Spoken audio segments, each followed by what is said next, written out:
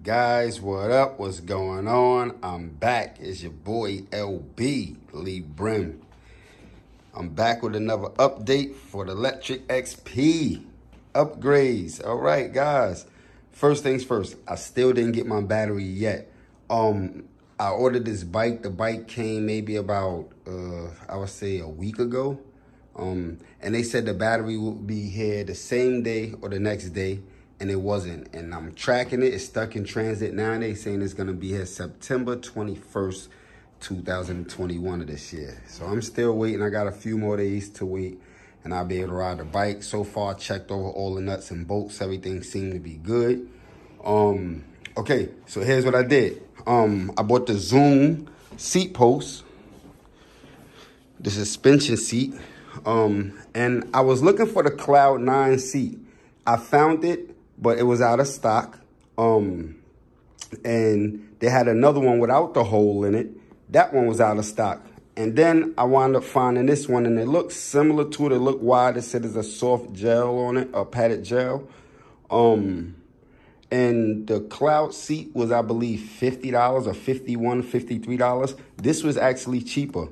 It's probably not as good as the Cloud, but it's decent.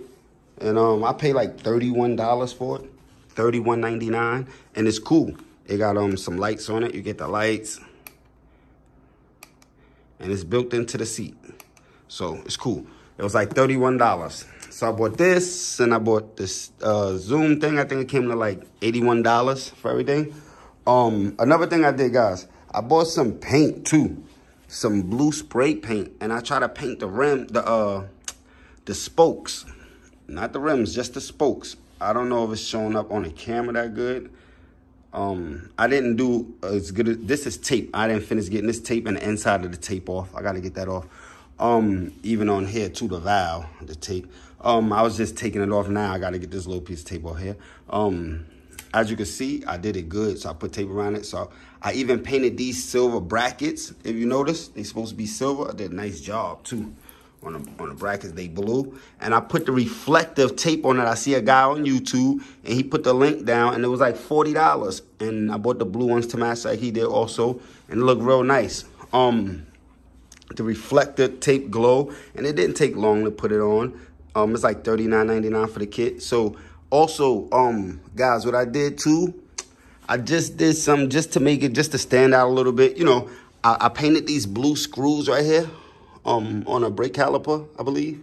And I painted the back one back there. And also the kickstand.